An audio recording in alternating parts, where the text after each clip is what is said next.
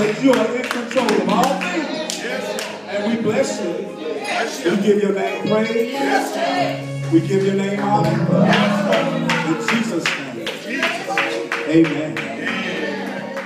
Amen. We thank God. Amen. You may be seated in the presence of the Lord.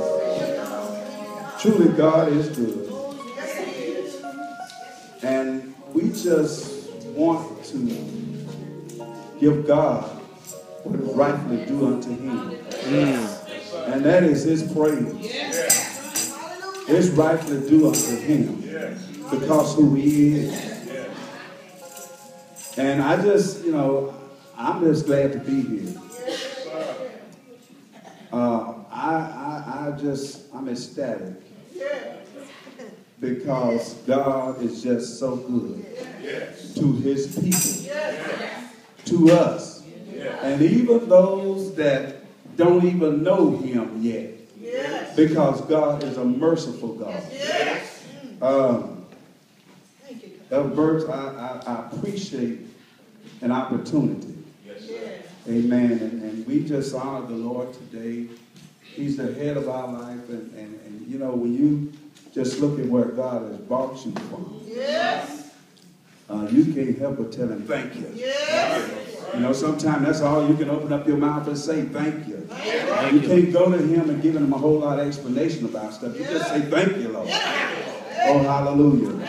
So we honor the Lord today, and to your pastor, to your first lady, amen, to Mother Burks, amen, and to my friend, Brother Dave. Amen. To God be the glory. To family. Ooh, my. I was telling your pastor, I said, we purpose to come this way. Amen. And we purpose to come this way because we love God. And we love God's people. And I love my sister. And I love the family.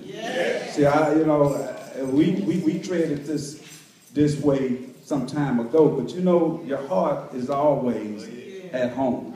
And I'm at home. I often tell people, and I often tell my wife, I say, really, this would have been home had I not been outvoted coming out of Hawaii. Amen. Amen. They went against me. I thought they were so favorable to live here. But they were trying to get back home to mama, and I can understand that. And